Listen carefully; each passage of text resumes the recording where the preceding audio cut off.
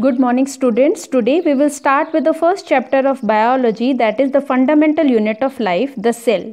Cell is the structural and fundamental unit of life. Justify.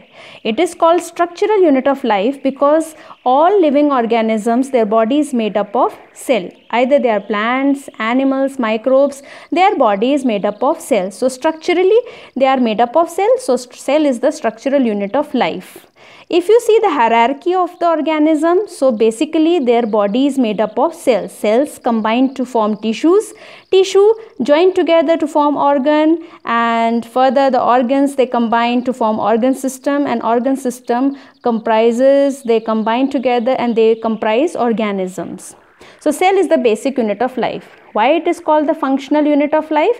Because all cells perform certain similar basic functions that are nutrition, respiration, excretions. All these basic functions are very crucial and important for the sustenance of life. So that's why the cell is called the structural and functional unit of life. Now the second important point is related to discovery of the cell. Cell was discovered by Robert Hooke. He was an English scientist in 1665. He observed a very thin slice of cork. Cork is the bark of the tree, and which tree it was? It was an oak tree. He took the bark, the outer bark of the oak tree, and outer bark is known as the cork, and he made his microscope by his own. That microscope was not so sophisticated and advanced, but yes, it was able to magnify the cork. So cork was observed under his self-made, primitive and crude kind of a microscope. His observations about the cork was that he observed honeycomb-like structure. He coined the term cellula, the Latin word which means little rooms. He published his findings in a book called Micrographia, which was published in 1665 in London. His discovery was very important because his discovery gave the evidence that living organisms are made up of cells. However, cork cells observed by him were actually dead cells. Why they were dead cells? Because he took the bark of the tree, and bark is considered to be the dead cell. So as a whole, we can give him the credit of discovering the dead cell for the first time. So who discovered the cell for the first time? Robert Hooke. Who discovered the dead cell for the first time? That is also Robert Hooke.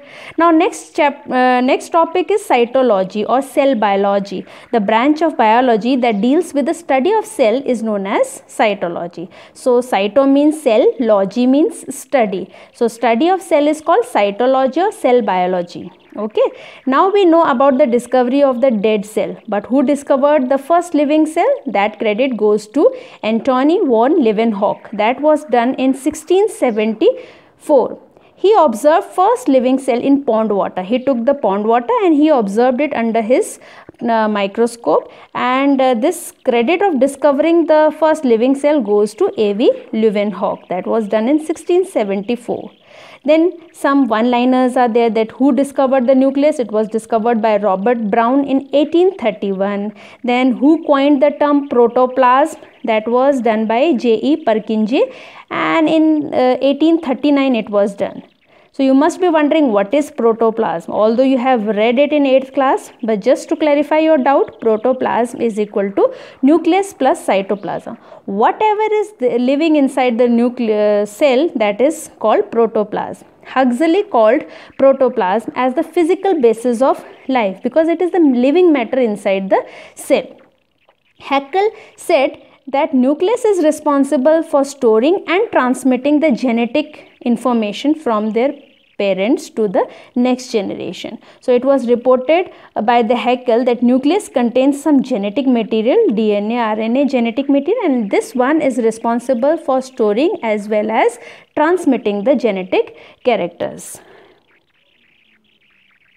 Next very important topic is cell theory. Who gave the cell theory? It was a joint effort basically. It was given by J.M. Schleiden and T. Schwann. J.M. Schleiden in 1838, he was a German botanist, and he first proposed that all plants are made up of cells, because he was dealing with the botany, so he just said that plants are made up of cells. Then T.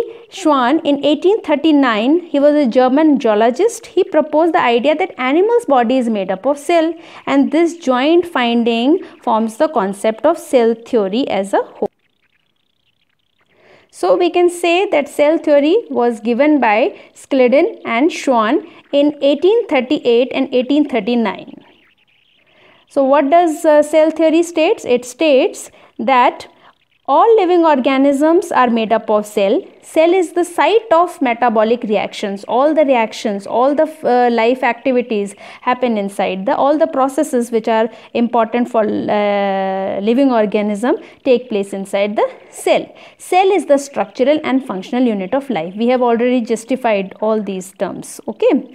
Now, one more postulate, one more statement was added in 1855 by R. Virchow. He was a German biologist, and he made an additional statement to the cell theory. He said that omnis cellula e cellula.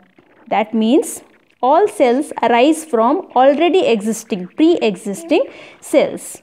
And now one more question comes, that what is the exception of cell theory? What is the exception of cell theory? Exception of cell theory means the cell theory doesn't fits well in this, that is virus. Virus lacks protoplasm and essential parts of the cells. So basically it is a acellular thing. It is on the boundary line of living and non-living. It is living only when it is inside the host cell.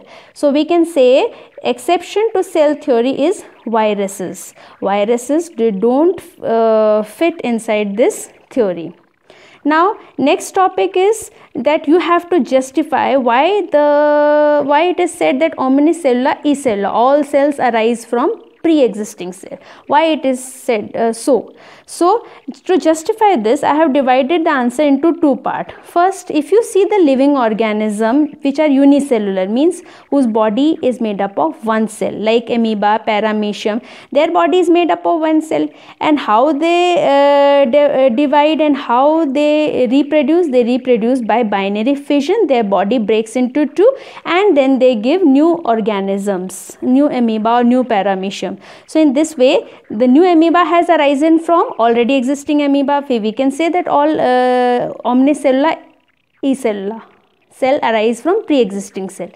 That was in the case of unicellular organism. If we see the case of multicellular organism like animals, here also in case of animals also, all cells arise from pre-existing cells. So just see that like animals, they also in case of multicellular organism like animals or human beings, we can say that male gamete combines with female gamete. They are unicellular, and then they combine together to form the zygote. Zygote undergo many divisions, and then multicellular organism is formed. You can say the new cell is being formed from the already existing cells in both the cases, either in case of unicellular or multicellular. So we can say that omnis cellula e cellula, all cells arise from pre-existing cell, and this postulate was added by R. Virchow, and when he added this postulate, R. Virchow, when he added this postulate in 1855, then as a whole, now we can say that this is the modern cell theory. First three are the part of cell theory. After addition by R. Virchow, it becomes the modern cell theory. Thank you.